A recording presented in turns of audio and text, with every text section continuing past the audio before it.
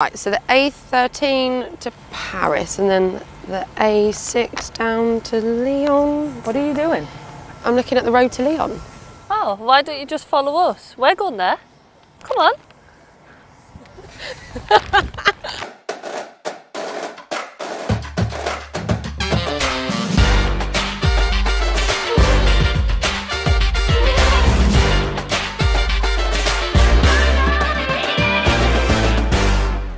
Jill, Demi, welcome to the show. Now, Jill, does it get more convincing than that in a quarter-final?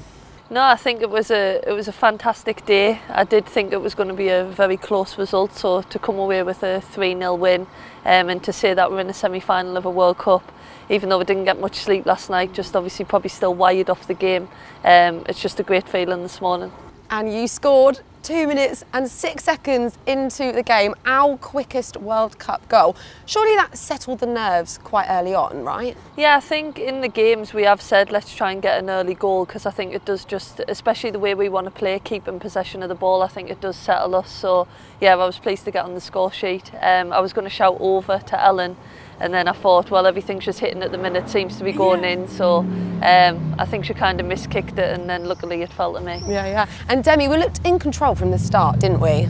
Yeah. I think obviously we wanted to start, you know, bright with the ball, and I think we did. I think the kickoff helps that.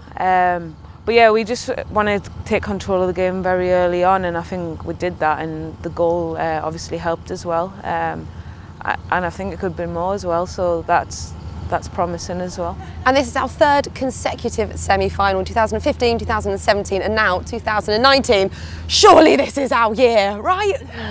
Yeah, it's all going according to plan at the minute. I think we all seem pretty relaxed, we're just sticking to a process. Obviously we'll have a day off tomorrow just so everybody can rest, and then yeah, we'll hit analysis, and it seems to be a good feeling.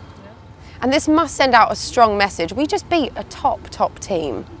Yeah, I think we knew it was going to be obviously a hard game going into the Norway game, and they always are, but I think obviously we controlled it very well, and that's what we want to do. We just want to play our game, focus on ourselves, and I think, you know, moving forward we're getting better with every game. And the atmosphere was incredible again last night. It really does feel like home games, doesn't it? Yeah. I said that, I think because we've been to that stadium before as well, I was like, it's starting to feel like our home stadium. But yeah, God, the crowd was fantastic. I don't know, how many was there, over 20,000? Not sure. I think. But yeah, no, the crowd have been brilliant, and obviously our families as well, to get out to the games. It hasn't been easy for them. Yeah. So it's good that they're, you know, able to come and support as well. But yeah, it feels like home games, and that's what you want, familiarity going into games. Do you hear everyone cheering you on? I mean, my voice is kind of a bit gone today. Or are you just so in the zone that you don't even really hear it? No, you don't hear it. No, you don't really hear it too much. I don't anyway. It's not until after, and they're like, I was screaming, yeah, and I was like, well, I was concentrating on the game. We won't tell them that though, so that they keep on shouting. We'll hear every word, every chant, everyone. You had a very special visitor before the game yesterday. Let's take a look.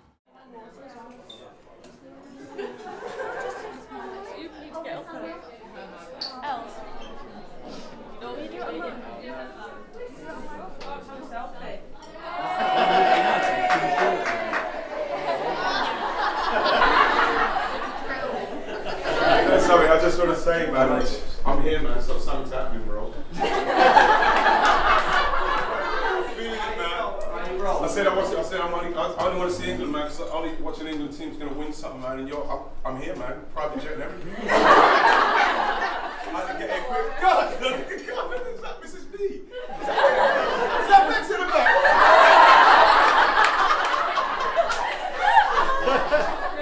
Bex jumping in as well.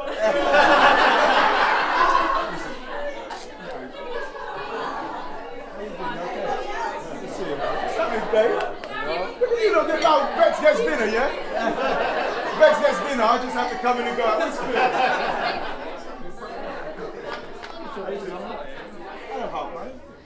Right, what I love the most there is that Righty didn't even see Bex at all in the room, did he? No, he just walked in and he was like, yo girls, and then he was like, Mrs. B, and then he goes, David? And we were just, oh, honestly, it was like a comedy sketch. At one point I was like, what is happening? I'm just in a room, David Beckham and his family, Ian Wright walking in, and we're heading into a quarterfinals of a World Cup. It was a very surreal moment. What did they say to you? Did they give you any words of wisdom? Yeah, obviously David spoke to us. I'm saying it like we're best pals, David. Yeah, no, he just, he said obviously he didn't want to complicate it, but he said obviously how proud he was, and you know how proud, you know, we're making the country, and obviously for little girls, and obviously Harper was there too. So he was saying how proud it is and good for her to have role models to look up, and that she's been dying to meet us all. So yeah, it was really good. And then Ian Wright was just, oh, he was hilarious. He was so funny. Not bad for a pre-match chat. And Jill, I know that you're a huge fan of David Beckham. I've loved him since being a little girl. I waited outside the stadiums to get his autograph, and I eventually got it once, and oh, I was absolutely buzzing. But yeah, he just walks into a room and there's just nobody that looks like him, honestly. I don't know if men need to up their game or if he is just another creature, but oh, he's just perfect. Did you fangirl a bit, or were you quite composed? Well, I was lucky enough to meet him a couple of years ago in the She Believes, so I think second time round I was a little bit more composed, but yeah, I still felt like I couldn't say to him, like, have a proper conversation, because my heart was going like 100 miles an hour. But I think it's because, on a serious note, I think because he's just such a nice guy. Like, he must get hassled everywhere he goes for being such a legend that he is, but he always has time for people, and I think that I always say he's my role model because I've always kind of like lived up to them values. So yeah, I just think he's just perfect. Right, before we get onto your Twitter reaction, take a look at these. Oh, what are these? Oh wow. Where are these? Just all over. Just different pubs. Oh wow. God, that gives me goosebumps. Was that Glastonbury? Yeah. That is so sick they did that. Yeah. That is so sick. A few of my friends are there, so I might be able to try and spot them on the video. As if the pubs are like that. I know. Have you been able That's to fully insane. take in just how big that support is back at home? No, I was going to say, I don't know, you're not on social media. Like, some of us aren't on, you know, social media, so it's, you just become in a bubble. You just become our train, and you don't want to read up too much and just enjoy obviously the tournament and stuff. So people tell you, but I don't think we realise like how big, like, that's what I'm saying, like pubs are being filled, which usually they wouldn't. Or I think my cousin was saying in Plymouth they were like advertising the game, and you could get in early, and there was food on and stuff. So like that's becoming normal, and that's how it should be, and that's how we obviously want it to be. So I don't think we'll realise the impact we've had obviously until we get home, but that is like really cool to see. And Glastonbury's showing the game. Well done, Georgia Stanway. That's really cool, isn't it? Georgia was adamant, wasn't she? Yeah. I think our brother was there, and he's been out to support us, and she didn't want him to miss the game. So yeah, it is great, and as Demi says, I think we probably are in our bubble, but I think it's good. I think it's good because you can play down the tournament a little bit and just stay focused on it's just another game. So it's going nicely at the minute, but yeah, as Demi says, hopefully we can do well, and then take in all that support once we get home. Yeah, and the support has been amazing. Right, let's take a look at some of your best tweets.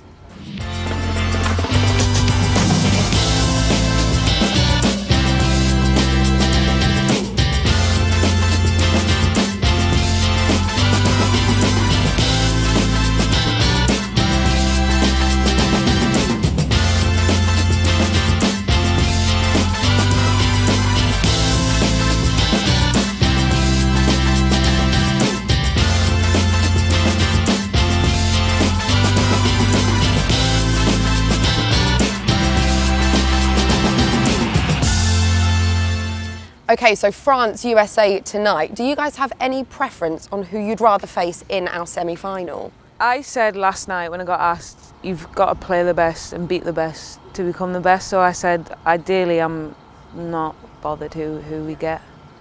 I know it helps if USA go through with our Olympic qualification, so that's in the back of my mind. And I think since the start of this tournament, I've always seen us playing USA. I don't know why, so I'm going to go with I think it'll be USA. But as Demi says, we're confident to take on whoever. Absolutely. And what I want to know, right, what on earth is Ellen White eating for breakfast? She just keeps scoring. She's on fire, and she's just a record breaker now as well. Amazing, isn't she? I think the thing with Ellen is she trains so hard. She's always staying behind, doing extras, doing shooting practice. And I think for young girls, young boys who look at Ellen scoring goals, hopefully they realise that it all comes from the training pitch and the extra hours that she puts in. So to see this celebration all the time, it's just great, and hopefully she can keep doing it. And does it make you feel more confident knowing that you've got someone in front of the goal that's in such good form? I mean, Jodie won the Golden Boot in 2017. Obviously, Ellen's in the running this year. Yeah, definitely. I think obviously, like Jill said, she works so hard, and she's probably one of the most diligent players we've got in terms of everything she does, from eating, recovery to training, like you name it. And Ellen, that's just Ellen. So for me, it's no surprise to see that she's scoring all these goals and, you know, performing at obviously the world stage. So I think girls definitely need to look up to her, and you know, Ellen hasn't just turned up and she's just scored. She's put hours in, and she's worked hard, and you know, she's just getting her rewards now, which is good to see. Grafted, hasn't Yeah. she? Right, yesterday we gave away Beth Mead's signed shirt and signed boots on the show. Now today the prize is, drum roll please, it is Karen Bardsley's signed shirt. Yay. From the Cameroon game. Yeah, how nice is this? Has it been washed? Sure.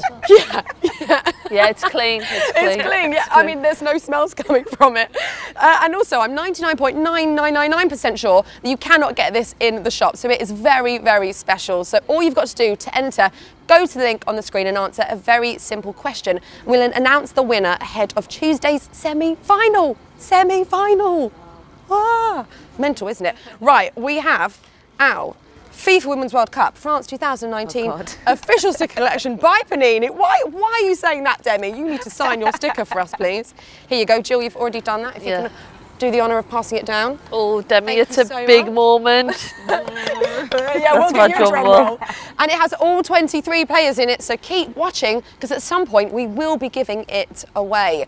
Now, Jill, whilst Demi does that, I mean, you've got quite the tour guide in Lyon, haven't you, with Lucy Bronze? Oh, yeah. She'll be giving you all the tips, won't she? Yeah, the first thing that I'd already asked her about coffee shops. Oh, of course she helped us. And then as soon as the final whistle went yesterday, I ran up with Jodie Taylor and I was like, I've already got our coffee shop sorted for Lyon. So, yeah, excited to get there. It's a lovely place. We experienced it with Manchester City in the Champions League. So, yeah, looking forward to the next stop. Yeah, we can't wait either. Right, here is Rachel Daly on what it means to be a lioness.